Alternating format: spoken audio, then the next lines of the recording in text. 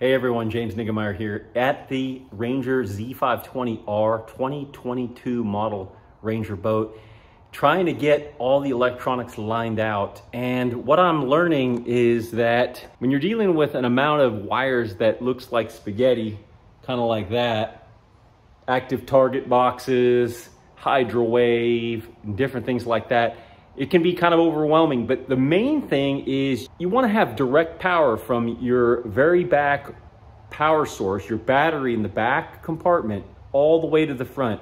And the guys up there at White River Marine, Ranger Boats, ran the C-Clear, which is this guy right here. They ran the C-Clear all the way, they attached it to my main battery power source in the very back of the boat, in the battery compartment back there. And they ran it up along the side of my Ranger and made it super convenient where, boom, it just pops out right here underneath the bow panel right here. And that's gonna give me uninterrupted power.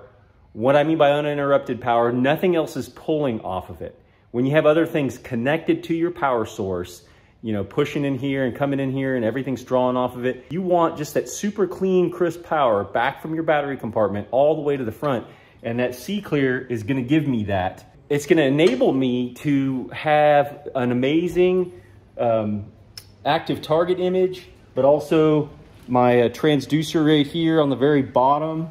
Just everything that I'm running up at the front is gonna have amazing power. It's gonna have crisp, clean images and make the best pictures, and I'll be able to see the detail that I need to see so I can catch some fish that maybe I would not have otherwise. So the C-Clear power source running all the way to the front, it's got some pretty interesting connectors here, new to me because I'm not very mechanical. It makes a real nice junction right there. And so again, I'm gonna be able to run my power, after I run my fuses. Here's my power cable out of my active target box right here. I'm gonna be able to run those wires in there and just get, again, that clean power. So just a quick video here, guys.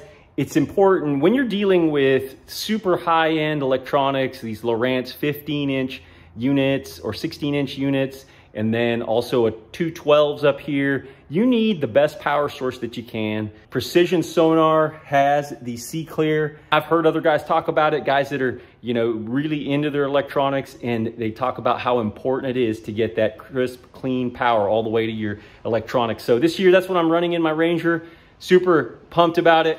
Gonna actually run 2 units at the front of my boat this year, which that's new for me. I've never done that before, but got this double stacked Precision Sonar, or a dual mount, I should say, that's gonna run right into the bow plate of my Ranger. I'm gonna do another video that goes over everything because you're spending a lot of money to have the very best and latest and greatest technology in these Lowrance units and other types of units, so you can see what's underneath the water. So it's super important to get everything done correctly. And I'm learning that, and a little late to the party compared to some of these other guys on tour, but better late than never. So that's kind of it right now, guys. Just wanted to drop in a quick video. It shares kind of what you need to think about when you're running these types of active target transducers, forward shooting technologies. Thanks for tuning into my channel. And if you haven't already subscribed, please go ahead and hit the subscribe button. If you like this video, give me a thumbs up and drop a comment down below. Love to hear from you guys.